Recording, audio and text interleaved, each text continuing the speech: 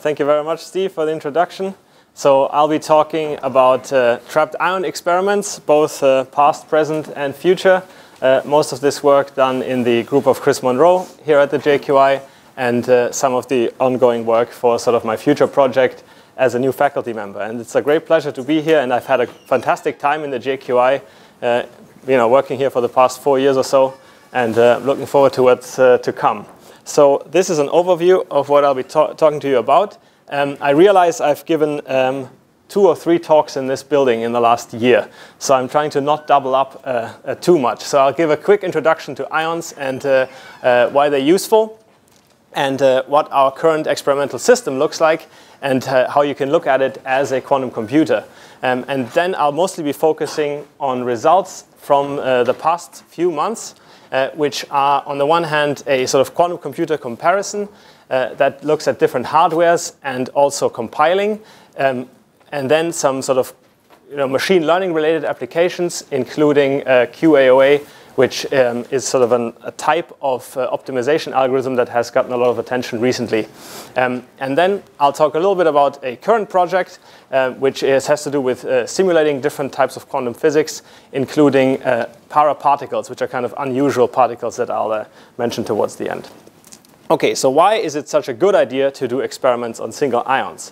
Well, if you want to build a quantum computer or a quantum simulator, you want to have a quantum system that is kind of pristine, isolated from the rest of the universe and under your control. And a single atom is a very good candidate. There are energy levels in atoms that we can use as our qubit states. We can interact with them using laser light, and we can detect their state using fluorescence. What's particularly nice about atoms, of course, is that they are standards, which is why we make atomic clocks out of them. Each ion of a given species is identical, so if you want to add more of these systems, you get the same over and over again, which is good to scale up. Then there's a slight conundrum here. On the one hand, you want these to be sort of nice and pristine and isolated and not decohere by coupling to the environment. But you want them to couple to each other very strongly somehow, because you're trying to get either some quantum gate going or some quantum simulation. And here ions have a particular strength in that they are charged atoms, which means they interact strongly with each other via the Coulomb interaction. And if you trap them in a common trapping potential, they will form sort of modes of motion similar to modes on a guitar string, which they all share and which you can use as a sort of bus or a resonator mode that's coupled to both of them to generate an interaction between them. So in terms of the sort of grand vision for this kind of system to build a larger quantum computer, the idea is you have some kind of trap arrangement where you can trap many different ions and entangle any of them by shuttling them around or entangling them in a larger chain. And any system like this is not going to be infinitely large. So you might consider this a module in an even larger system where you use entangled photons to connect different sort of distant modules of this type. And so, of course, we're not there yet. The challenges are we need to improve our operations, higher fidelities, control more ions, and this is kind of a new point that I'll come back to later. Our classical control has to keep track with what we can do with these quantum systems. And so I'll show an experiment later where we were limited by the classical part of the algorithm as much as the quantum part. Okay, so practical ion trapping. This is what our current trap looks like in the basement. It's a Paul trap. You can see sort of 4 electrodes here that give you a radial confinement in this plane, and here are some segments that give a weaker confinement in this along this axis. And this allows us to reliably trap a small number of individual ions. And our favorite ion for these applications is Ytterbium 171. This is a level scheme. Looks kind of complicated. You only need to look at these 2 states down here, which is what we use as our sort of main computational state. And they have the nice property that they have magnetic field quantum number 0, which means they are insensitive to changes in the magnetic field to first order. And that makes this qubit very robust. Without any sort of magnetic shielding or trying very hard, we get coherence times in excess of a second on these systems. Now, other groups have done slightly better. If you choose a clock qubit that's even more robust, that has sort of a second order independence, you can get minutes of coherence times in hyperfine qubits of trapped ions. This transition here is what we use to Doppler cool our ions, but also to initialize and detect the quantum state. So to initialize, we use optical pumping. You send in a particular frequency of light, and very quickly you pump down to state 0. to detect what the state is at the end of a simulation or a computation, you need some kind of state-dependent measurement. And so we generate state-dependent fluorescence by sending in a frequency that only causes scattering of photons in state 1, and the ion will stay dark if it's in state 0. And that gives you statistics like this, where a dark ion gives mostly no counts, and a bright ion will have this sort of Poisson distribution, and you can discriminate between them with pretty high fidelity. So we need one more sort of ingredient to turn this into a useful system. We need to be able to manipulate the qubit state. And for this, we use a Raman scheme. So we send in a pulsed laser, which is basically a frequency comb, which is split up into two halves. And we shift them with respect to each other such that each frequency component, each comb tooth, interferes with its 107th neighbor to give you a beat node at this hyperfine frequency. And that means we can drive transitions between these two states. OK. Now, if we sort of step back from all these sort of individual elements and take a systems view, say, look at this as a quantum computer now, this is what a computer scientist would call the stack.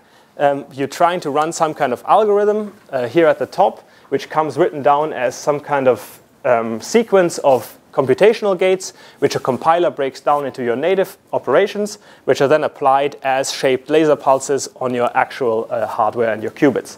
And I'll very briefly mention each of these steps, starting at the bottom here. So this is a sketch of our experimental arrangements. These dots in the center are trapped ions. The trap itself is not shown. And these pink or purple objects are the two Raman beams I described 2 slides ago.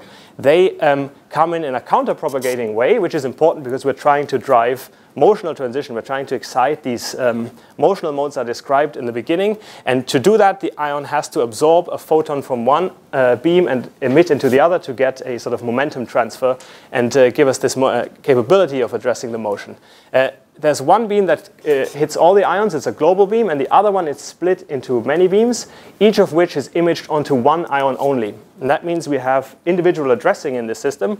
We can control the amplitude, frequency, and phase of each of these beams, and that gives us a high level of control in the system. Now, to read out the ions, we use an objective here that images them onto a photomultiplier array. That means each ion has its own detector of light. Here you can see a channel number versus photon counts. And that means we can tell at the end of an operation for each ion, whether it's bright or dark, or for each qubit, if you like, whether it's in state 0 or 1. Now, going up one step, what are the native operations we can do in the system? And the first one is very simple. We can just turn on our laser on resonance, and we get Rabi flopping, which we can do on each of these individual particles.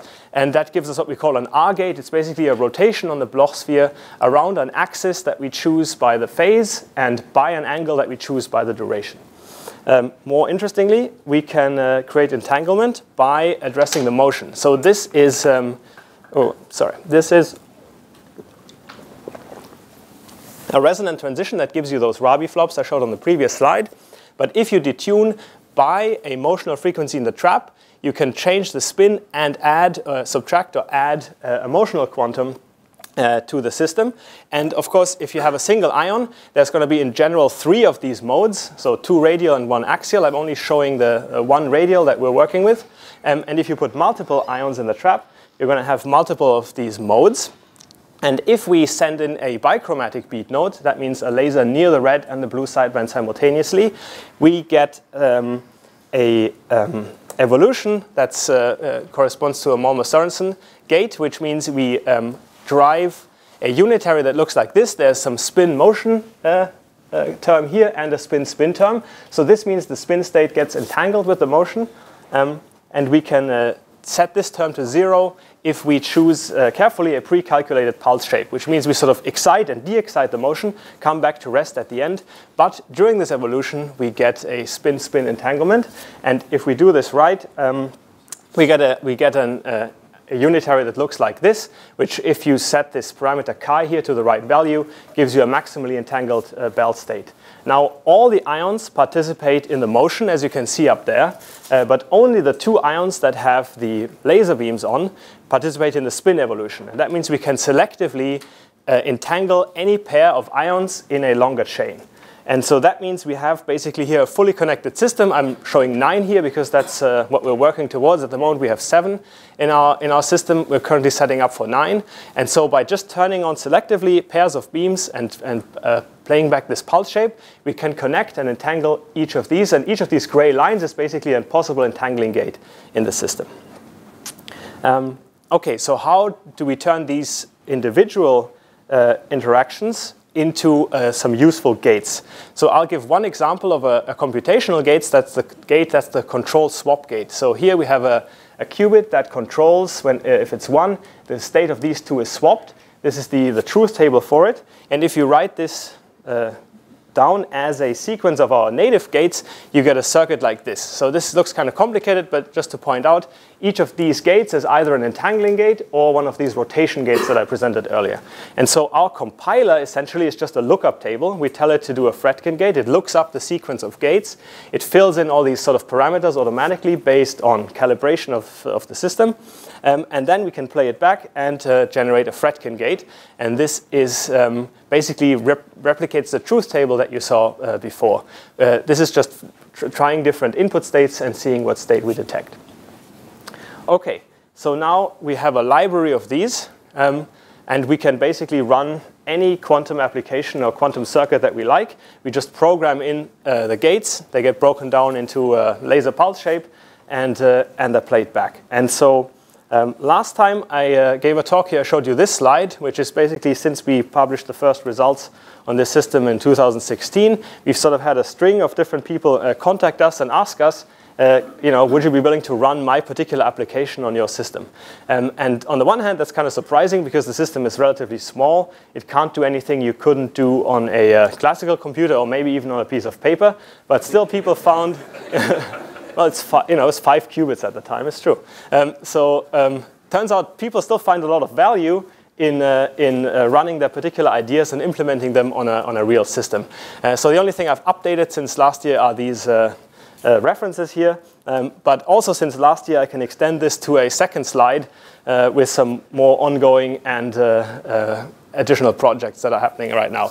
So I'll focus on 3 of these. One is this latest benchmarking and comparison experiment. The other one is, sorry, that's on the previous slide. The other one is this machine learning experiment here, and QAOA, very top one there. OK. So you may remember that 2 years ago, we already ran a hardware comparison between this system and the 5-qubit IBM chip that's is online via the Quantum Experience. And a few months ago, we were contacted by Margaret Martinosi's group at Princeton, because they were undertaking sort of a similar comparison, but with, first of all, more different hardware candidates or hardware systems, and a larger array of different algorithms. So this is kind of the overview. So each of these here stands for a particular application. One of them is the Fredkin that I showed, but also various different other gates. And so their project involved first of all, improving the compiler. So it's not just basically a simple lookup table and you implement all your gates, but it sort of intelligently chooses which gates to put on which ions. But also it involved all these different various quantum computing hardwares. All of them except ours are, of course, superconducting qubit devices, 3 different ones from IBM and Rigetti. And so I'm going to show the results. Some are going to have bars colored like this, and some are just going to have letters here. F means the quantum computer didn't produce any output, didn't work. And S means that particular one was not tried. And so these are the results. You can see Rigetti is mostly F, but most of them no, most of them worked reasonably well. We only did this for 5-qubit circuits, so our bar is not here. But overall, in looking across this, you can see that all the big black bars near 1 are our system, which is kind of nice to see. But it is, life isn't just about beating the other guy; it's about beating yourself. And so what we need to do here is not just look at small algorithms at sort of near our peak performance. We need to see, is there any benefit in doing these kind of improved calculations or compilations on our system in an application where it really matters. So here, they use their compiler to optimize which gates to use. But the difference for us was very small because the fidelities are already reasonably high. So what we did instead is we chose a more difficult application and we sent them a sort of calibration table. So here you can see different gates between ions in a 5-ion chain, and some of them are very good and some of them are less good, like this one here. And that just has to do with some of our, we have some noise in our system, of course. The gates are not perfect, typically 99% fidelity. And that's because there's some vibrations of the beams. These motional transitions are not going to come back to the same initial point in phase space perfectly, and so on. And so we find that some gates work slightly better than others. And so if you take this data into account in your compiler, how much better can you do? And so we ran the Fredkin gate that I showed you multiple times in a row. So each Fredkin gate has 7 entangling gates. And if you run the Fredkin gate multiple times, you go up to 49 entangling gates at the maximum here. And the gray is just using random assignment of qubits. And black means choose the optimal set of gates, the ones based on these metrics that are supposed to give you the best answer. And you can see if you go to very deep circuits, this kind of compiler choice actually makes a difference now. And that's kind of important to know. And that means it's worth investing in a better compiler. But what's also nice here is that as you go to deep circuits, nothing crazy is happening in the system. So this kind of decays as you would expect. You do more gates, you get more errors. And that means if you improve your gate fidelity even a little bit at deep circuits, it's gonna go up significantly. And this sort of gives us confidence that if you scale the system up and improve the keep step with your fidelity in terms of your size, we will be able to run very deep circuits on large ion numbers in this system. Okay, maybe I'll stop very briefly if there's any questions on this, because I'm going to go to a different topic. Yes. So you only get an advantage from this reordering because of the all-to-all connectivity. Right, like the other superconducting implementations wouldn't be able to swap things around. We have more choice, that is true. But of course the others also have multiple qubits. So some of these chips have 14 qubits with obviously not fully connected. But if you do a Fredkin gate, it's a 3-qubit gate. That means you need 3 qubits that are connected together with 3 gates. There's several choices you can do in these systems. And so all of these were done after this optimization. And I didn't show the plot here, but there's also a plot for each of these where they compare before and after optimization. And for most of these systems, there was a big improvement. But for us, we didn't see a big improvement because we're already reasonably high here. So we needed to choose a difficult application or a deep circuit to really see this difference come in. Yeah. So you made the comment that, well, nothing surprising happens when you do more gates, yeah, which is just what you expected. But the fact that you said it makes me wonder whether there was something behind that. In other words, does the fact that you don't see anything crazy happening say something about alternate ideas about fundamental sources of decoherence in quantum mechanics, or is there something deeper here? I mean, the errors are, I would say, big enough that we can't say anything about these sort of very deep concepts about quantum mechanics itself. But the point is, we don't have any noise sources that maybe come in at deeper circuits. So what sort of thing would happen that in the way of noise? What kind of noise circuits would you imagine that would come? Well, let's say if there's some correlated noise that builds up as you put more gates. So you don't just say we have a little bit of, we generate a little bit of mixedness after every state, but maybe you have some correlated coherent error that builds up. And then, because what this is, each of these, this is a Fredkin, I should really say what this number is, success rate. We just ran the circuit back and forth for the state 101, so it'll just flip the last 2 between 1 and 0. So there's a definite state that is the answer after each of these circuits, just 1 out of the 8 possible states. And this probability is just how likely are you to measure that state. And so if you have some coherent error that maybe builds up, you could imagine that population shifting to a different state as you grow. But that's not the case, luckily. So this is very promising also if you think about error correction, where correlated errors are a big worry. And it doesn't seem like, at least at this depth here of about 50 gates, that we see anything like that. Yeah. About how many gates are in the Fredkin gate circuit? 7 entangling gates. And then there's some about 20 or so single qubit gates, but their errors are much lower than the entangling gates. So can you get from that a simple rule on given, say, 99% up there, that those are reasonable? Yeah, so this is near 50%, or yeah, around 50, a bit more. And if each gate has about 99%, that should be something like between 50 and 60. So that propagates as you expect, roughly, which is very nice. Okay, so I'll move on to a different application, and these are quantum classical hybrid algorithms. And so they've gotten a lot of attention because one thing a quantum computer is supposed to do is solve problems like maybe finding the ground state of some complicated molecule.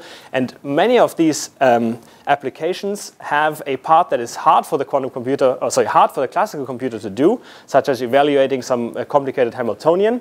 And another part that's less hard, such as maybe varying some parameters and optimizing over it. And so the idea between this hybrid quantum computing is you split your task between a quantum computer and a classical computer. You let the classical computer pick variables or parameters that you then run on a circuit on the quantum computer, and thereby you find a answer or a property that you're looking for more efficiently. And so we kind of used a dummy example in machine learning that's called generative modeling for a bars and stripes example. So this is basically pixel patterns of bars and stripes. And the idea is you're trying to generate a distribution based on these states. So in this case, this is a 4-qubit system.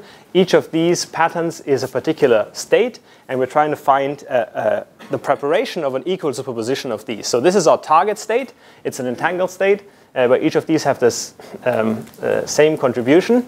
And we're going to start by running a circuit that contains individual rotations and entangling gates and so on. And each of these is parameterized. So we're going to start by choosing these parameters randomly. We're going to run it on our system. We're going to get out some garbage, compare it to the actual target, and then based on that get a cost function that a classical computer can use to optimize the circuit. And as this sort of cycles around, the machine learns how to prepare this circuit perfectly. And so to do this, we pick two different connectivities. So in these entangling layers here, you can basically choose what gates are available. So fully connected means all of these gates are available. Star-shaped connected means only these are available. And each of these individual gates here, so each box has a parameter associated. And you can see there's quite a few of these parameters, 8 here plus 6 over here. And that can sort of pose some problems. So that's the system. So the part I haven't talked about is the classical part over here. What does this learner look like? And so we picked two different classical optimization schemes. The first is particle swarm optimization. So if you don't know what that is, this is a little animation that shows it. The idea is you pick various so-called particles. They are basically points in parameter space. And these parameter configurations, you associate a sort of momentum in parameter space with them, and they will swarm around. And as they move, they are attracted by their friends who have found a better place. They're attracted by their past history points that are better than their current point. And so they collaboratively search the space. Some of them will just get stuck out here, but some hopefully find the global optimum. But you can see how this is kind of wasteful because not every evaluation of the function is actually meaningful. So as an alternative, we also used Bayesian optimization, which basically is it explores the space similar to how you and me would approach this. You'd look in a certain region, and maybe if it doesn't look that great, you look somewhere else. Basically, you take into account where you have already gotten some information and where you haven't. So the choices are made a bit more deliberately than they are here. And so to do this, we used a sort of classical software package called Optas, made by a startup company in Oxford, where a sort of former colleague of mine is a professor of machine learning, and he sort of thought his package would be a good choice based on our problem set. Okay, so I'll move to the results. So these are the three scenarios we picked. So this is a fully connected system here, and there's two layers, entangling and single rotation layer. And we started by simulating the system. So rather than running it on the ions, we used a classical computer to evaluate the circuit and see how this learning progressed. And so you can see here it goes down to a minimum of the cost function. This shading here corresponds to different initial states of this particle swarm. Because, of course, in the beginning, we choose a random set of parameters for each of these particles. And depending on if you're lucky or less lucky with this choice, you might be further or closer to the real minimum, and it might take longer or be harder. So this is what this shading indicates. And then we ran it on the experiment. And you can see these are the results. The red is the target, and the blue is what the experiment gave us. And these correspond to each other reasonably well. Now, in the star-shaped connected case, you can see that even the simulation doesn't reach doesn't get very close to 0 here in the cost function. And that's because there are simply not enough entangling gates to generate this entangled state shown in red here. So the best you can do is to create a state that has some extra components here. You can see these two. Again, the experiment follows this reasonably well. I should say we cheated a little bit here. So we ran all these different initial points that you see shaded here. And then we picked out of these, we tried a few hundred, and we picked the best one to run on the experiment. And this is simply because if we picked any old one out of them, the experiment, because the experiment obviously has some additional errors on them, did not really converge as this blue line shows. So these blue lines here are sort of somewhat pre-selected, if you like, amongst the classically tested random seeds. Of course, if you can't get to the state with the 2 layers, what you have to do is you add more layers. So the next part here is you run the same connectivity, but you add another rotation and entangling layer. And this is the results. You can see there's quite a wide shading here of random initial states. But even with the best one out of roughly 1,000, the experiment did not manage to converge with the particle swarm. You can see here that the correspondence is not that great. So basically, these are the limitations of the particle swarm system. So what does it look like with Bayesian optimization? So before I go to that, I want you to remember a couple of numbers, which is that it typically takes maybe 700 or 600 steps to reach the convergence. Yeah. So if you not using like machine learning, but presumably like the best possible method, how many layers would it take for you to prepare the state on the star? So you can prepare it with 2 layers if you just sort of solve it ideally.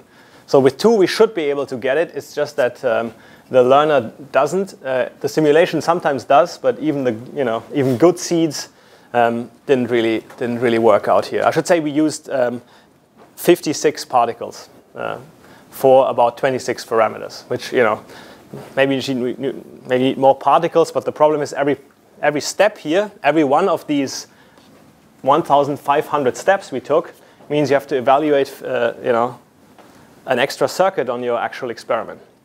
So here, this was a heroic effort to run 1,500 different circuits on the quantum computer. Still no convergence. So time for a different optimizer. These are the results on the first 2. You can see there's no shading this time because there is no random seed for the Bayesian optimization.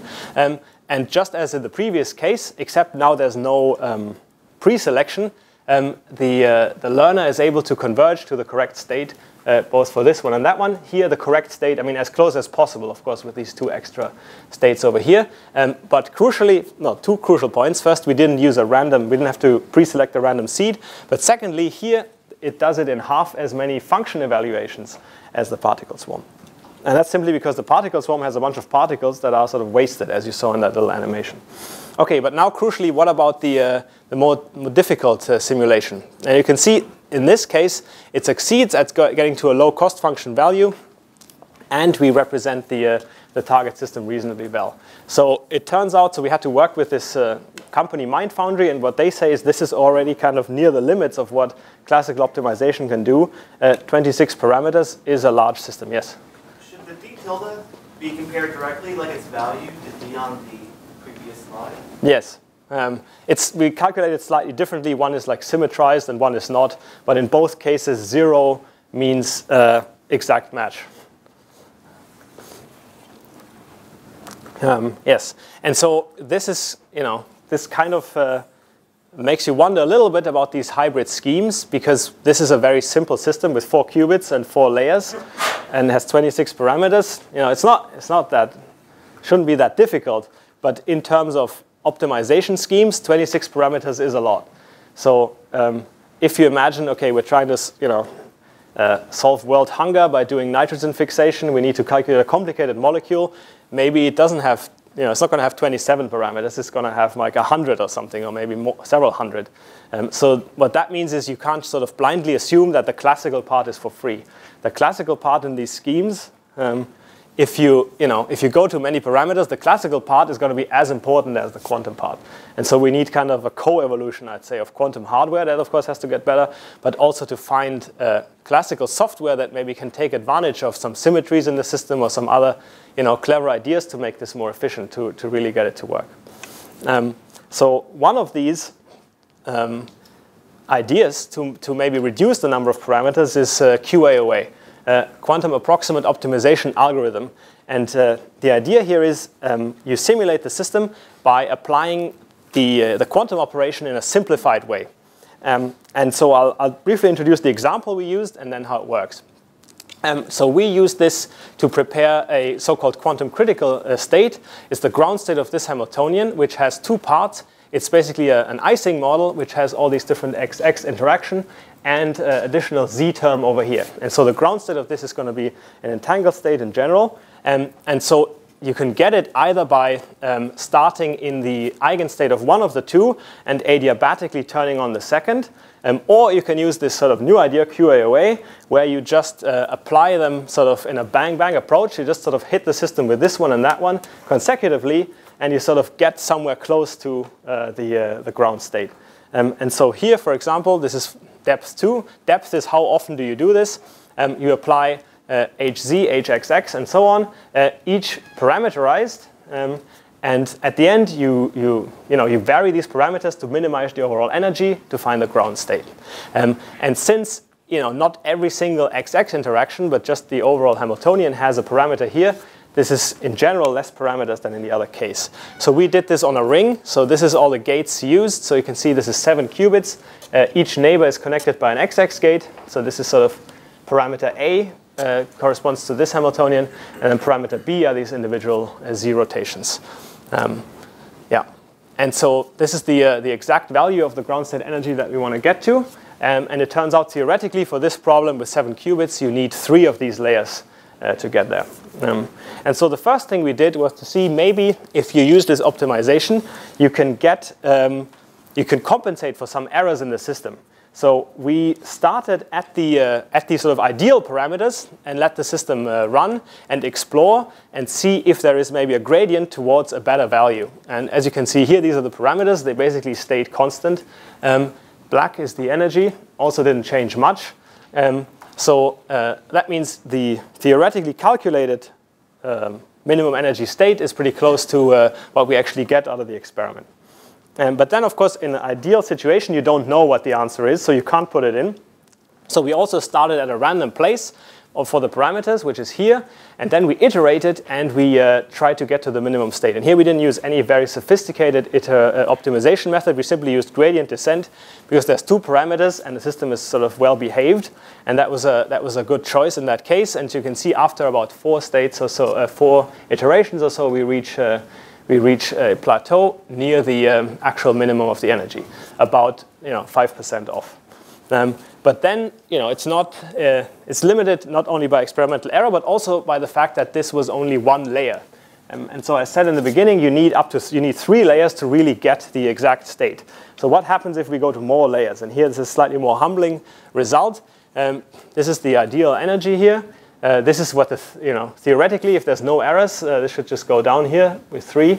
And you can see if we go to 2 layers, so this is now 12 gates. It doesn't really change much, but then when you go to 3, the error goes up. And that means once you go to a very deep circuit, the gain from the additional theoretical improvement here is actually swamped by the error from the additional gates that we do. And that means, of course, also for QAOA, improvements in the system, in this case quantum, need to happen to make it useful. You still get a reasonably good answer with just 1 layer, so there's some use to it. But I think for QAOA to be the revolutionary new algorithm, we need to maybe some additional improvements in making the system or the circuits more efficient. Okay. Any questions here? I'm going to move on to something else again. Yes.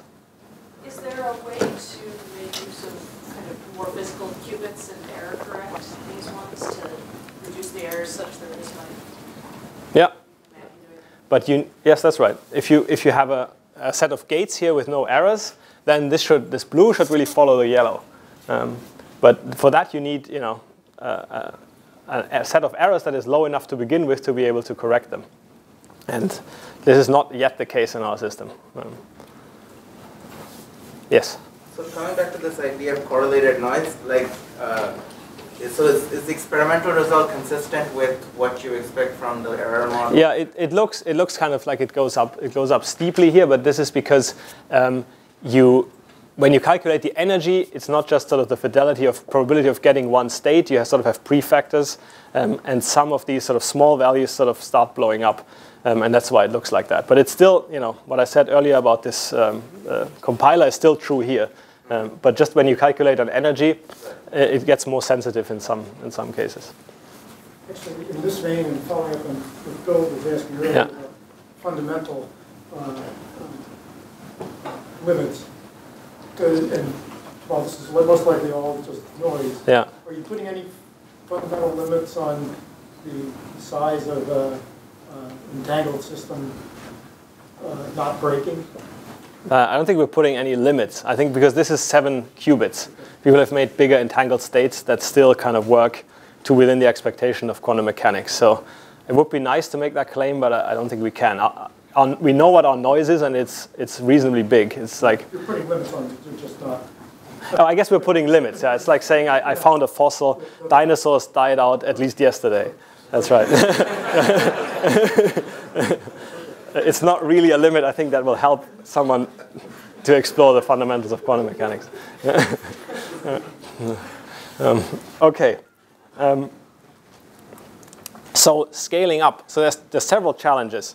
One is a compilation challenge. So I made a big deal earlier about our full connectivity, but of course the system is not going to be fully connected forever. At some point, it's not going to be efficient to add more ions and transfer information from this guy to that using a gate like I showed you. That's going to slow down. And so you might not want to extend this infinitely long. But we have additional possibilities in trapped ions because our qubits are these particles that we trap with electric fields. We can actually physically move them. And what you can imagine is having a fully connected system over here, and in the same trap, move part of it over here and then have a fully connected system on the other side. And that means overall, you still have a pretty densely connected system, just not fully connected. And then maybe that's, again, not infinitely scalable, but you might want to connect this to a different module of the same type using an ion that generates entangled photons to connect it up. But think a little bit about what the compiler now has to do in this case. So we started with a lookup table, and now a compiler actually has control over the structure of your circuit. The compiler can choose where to split the chain, when to split it, when to move it, where to move it, and so on. When to ask for this resource. Everything's going to depend on the different cost metrics of each of these elements. And so, in general, I hope we don't need a quantum computer to program our quantum computer. The good news is we don't need to find the global optimum. We need to find a working solution. But we are approaching, I think, a scale where thinking about these problems is relevant. Okay, so I'm going to talk about one more project, which relates to this part over here, generating entangled photons and being able to send them to a different module, maybe one that's further away than the same lab. And so the problem in this realm has been that systems that make good quantum memories or quantum processors, like the ones on the left here, have UV and visible photons. And photons that we would like to send across distances are in the telecom range. And one strategy that has been used for this is frequency conversion. So you send the photon from this guy into some pumped nonlinear medium, and you get a photon near this frequency out. But that's only worth it depending on how far you want to send it. So if you think about a node here, you can draw two circles. One is how far you could go if you had the ideal photon. And the other one is what I call the direct transmission radius. If you're in that radius, you'd rather transmit the photon directly rather than take the loss of photon frequency conversion. So if you look at absorption in a fiber, the question is what would be, I would say, the lowest sensible wavelength where you could extract a photon and send it.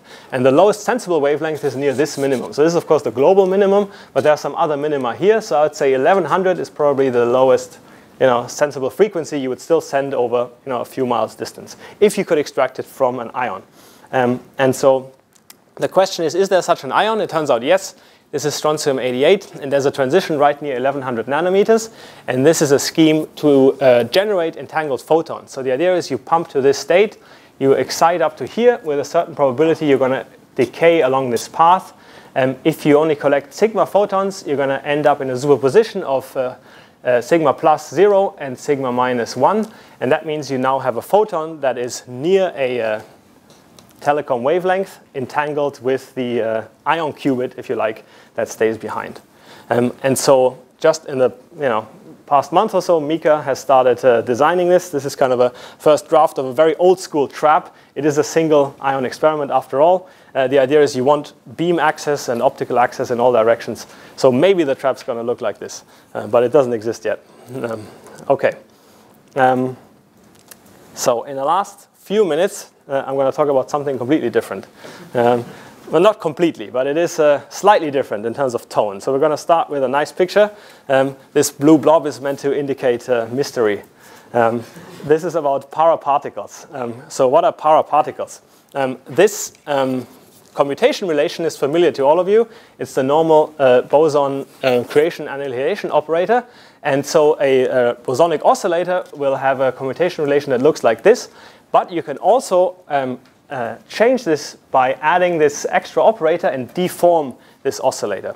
And you deform it in a way that this is called a reflection operator. And it has some properties. But the main point is you can generate a parabosonic or parafermionic oscillator of a given order if you, if you write down an equation like this. And so where does this come from? In the sort of early days of quantum mechanics, after the regular harmonic oscillator was discovered, people found that you can add these deformations and that you can identify them with paraparticles. So you're going to have a para-Bose and para-fermionic oscillator. And the energy kind of looks the same. It just looks like there's an additional sort of offset to it, but the dynamics are actually quite different. And so it was realized very recently by Cynthia, who's now my student, and her supervisor, Blas Rodriguez Lara, that this Hamiltonian maps directly to a trapped ion Hamiltonian. So if you have an ion that is trapped and interacts with two Raman beams, you get a Hamiltonian, assuming reasonable approximations, that looks like this. This is the spin state. Two different motional modes and coupling between the motional modes and the spin, similar to the beam arrangement that I showed. What this needs, and this picture sort of indicates it, you need two different modes that you can address. And so what you can draw here is two different beams, one for each mode. But if the two modes are not aligned like this, in fact, they typically don't align like this. They will align along these two different blade directions. You can actually address both of them with one beam, just because they have different frequency. And so I thought with our system, you should be able to realize paraparticles, assuming the regime that is needed for this kind of simulation is realistic. So let's start with parabosons. What is the actual interaction you need to apply? You would need to apply a blue sideband, or Jaynes-Cummings term, on the first mode and a red sideband on the second mode. And that leads to a conserved quantity, basically the difference of the excitations plus some spin here. And by choosing that, basically by saying at what motional excitation do I start my simulation, I can pick the Parabose order. And from this, you can construct these Parabose operators. And so how do you measure that you've done this? So how, what is the thing that you can really do to characterize that it behaves like a Parabose system? And so what you can do is generate so-called Parabose coherent states or coherent-like states, which use these operators to make a state that behaves differently from a regular oscillator. And so P is the different order. If you do this for different order and you measure this property called Mandel Q parameter, which basically says how does the variance relate to the mean of the particle number, you can get so 1 recreates the regular oscillator, which means it's 0 everywhere. But if you choose your para-Bose order different from 1, you can see sub- and super-Poissonian statistics. So I showed you a Poisson distribution earlier with the photons by detecting photons from the ion. But this shows that depending on the order, you can get narrow or wider distributions than you would expect from a Poisson mean. And so can we realize this on our system? Unfortunately, there's one symmetry that is required. So this one here, you can see both modes actually need to have the same frequency. So if you wanted to do this, you would need 2 different beams or maybe an atom in 2 cavities. So in order to realize this, we're going to map it to a spin system because we, of course, have a digital quantum computer. So this is a way you can map this. Para-Bose particle number, just map to different spin states like this. And if you do it like this, something very nice happens, which is that the creation operator actually looks like a sigma-sigma, which of course is exactly the native interaction that we have in our system. So we don't need to trotterize this and approximate. Of course, we have to cut off somewhere because we don't have infinitely many qubits. But if you don't go to very high excitation, you can basically implement this exactly using gates. And so what we want to do is prepare this state using gates. And here is a circuit that does this for n up equals to 2. It's not optimized yet. I think we can compress some of this down. But the idea would be you can use this preparation to generate a state like that and measure these statistics that I showed earlier and show that it works as you expect as a paraparticle. So that's kind of ongoing. Para-fermions are slightly, well, in one sense they are more, I'm more optimistic about them because you need 2 blue sidebands to generate them. The conserved quantity looks different. It's basically the total phonon number in this case. But it's more complicated to extract, the para-fermionness of them, if you like. So up there is one of the sort of canonical operators, I3, that governs the dynamics of the system. And these are sort of simulations. What happens to the particle numbers in the basis of the ion, if you like, and the spin. And from this, you can calculate what this para-Fermi oscillator does as you evolve it. So the idea would be to actually implement this para-fermionic Hamiltonian by directly applying Raman beams near the 2 motional sidebands and hopefully recreate some of these dynamics.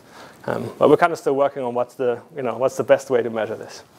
OK, with that, I'm going to conclude. So this is kind of the I would say first generation of people who turned this experiment into a programmable quantum computer. These are theory collaborators, Marcello and Alejandro, who worked on the hybrid quantum computing optimization routine, or like the concept of the bars and stripes method, and Sonika and Tim for the QAOA system. And then currently, these are the people working in the lab. Blas and Cynthia, who came up with the paraparticle system. And this is kind of a first group photo, I would say. And I also mentioned that I'm looking for postdocs. So if anyone of you is going to finish soon and is interested in any of these subjects, please talk to me. Also, we, of course, all have to work on the gender imbalance in physics that often exists. So even if you're a man, please don't be shy. OK, thank you very much.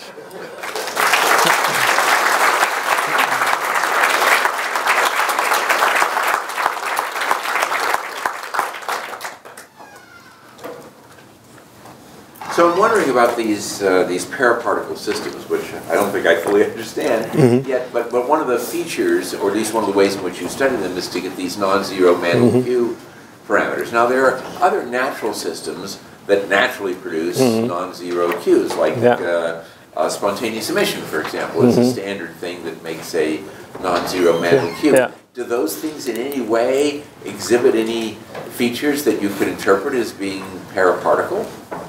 I don't think so. I think there's been, so when this was first sort of mathematically formulated, it was shown that the actual particles that we have in nature don't behave like paraparticles. Basically, you can derive some selection rules that say that normal particles cannot decay into paraparticles or vice versa.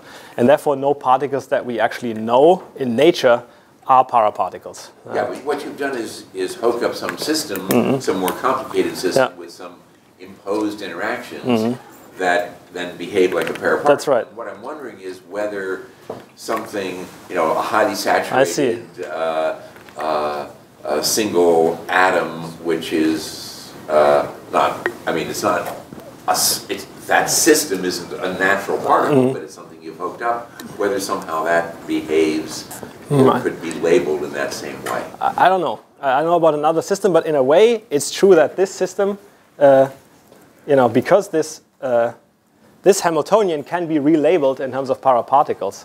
So if you actually apply this here, you can directly, get this behavior back. So in a way, you're realizing it. Of course, you're doing it deliberately. What you're wondering is, does it happen naturally somewhere? Well, yeah. I mean, it's a question of what you call natural. Yeah, that's right. So that's everything is natural. That's right. That's what I'm saying. That's exactly my point here. If you call this natural, then this is a system that was identified by the people studying paraparticles, where you can get this behavior, And in the parafermi case, it looks like with our experiment, you can do it, not breaking it down into gates, but directly applying something like this that will get this dynamic back. So if this is natural, an ion trapped and interacting with tailored laser beams, if that's natural, then that would be the candidate. And this is sort of our connection to it. But there might be others, I don't know.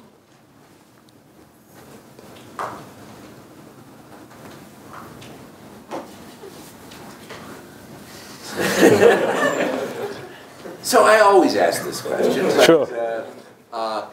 You got all these wonderful gates. They're 99% for this and that, 99% for detection, and you're going to have to do better in the end. Sure.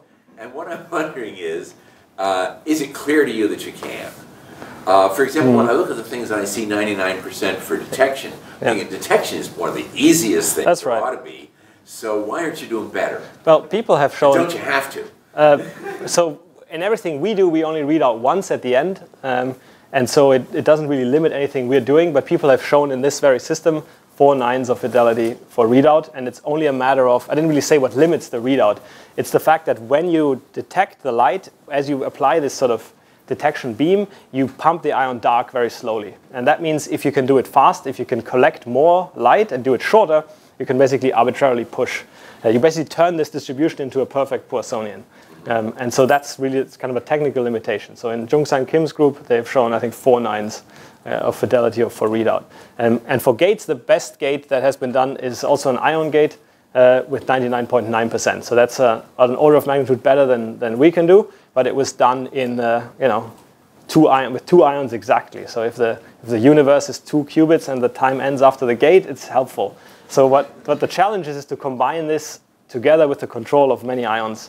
And I think these pulse shapes that I showed you here, they're not really the end of the story in terms of, what they are designed to do is to close these motional modes. But I think there's many additional robustnesses or like additional properties that you can build into them. You make the pulse shape more complicated, but that means it also works at maybe slightly different detuning, or even if there's some intensity noise, it's kind of flat towards that. And that has not really been done. So I think there is maybe a perfect pulse shape out there that is robust to frequency, intensity, and phase noise, and produces a better gate more reliably. But of course, we need to also passively stabilize all these things. So last week we had this talk from LPS, and some of the things that he showed in terms of what it would take to do a certain kind of calculation looked really scary. Are you scared? No, not really, because it seems like people with much worse systems are in business. So I think I think we're okay. So obviously, you're asking, when is the quantum computer of the future going to materialize, and how much does it cost? I don't know. I mean, it's true. It's scary. If you want to look at, what does it take to have a meaningfully error-corrected system of 100 qubits that you can use to, do Shor's algorithm, you need like millions of gates and so on. So that's, that's clearly not obvious that you can do this right away. So I think right away. I mean, no, maybe ever. But the thing is, there is no sort of fundamental roadblocks that are there at the moment. So everything that I showed that limits us at the moment is kind of understood, I would say. And so that makes you hopeful that you can improve for quite a while longer. I can't really answer how do you get from 10 to the minus 4 to 10 to the minus 5 error, because I don't know what will be the main limitations at that point. And maybe there'll be a showstopper, but probably not. So I don't know. At the very least, it'll be a lot of fun to fail at 10 to the minus 5. But I don't know. All right. Well, why don't we thank Norbert again.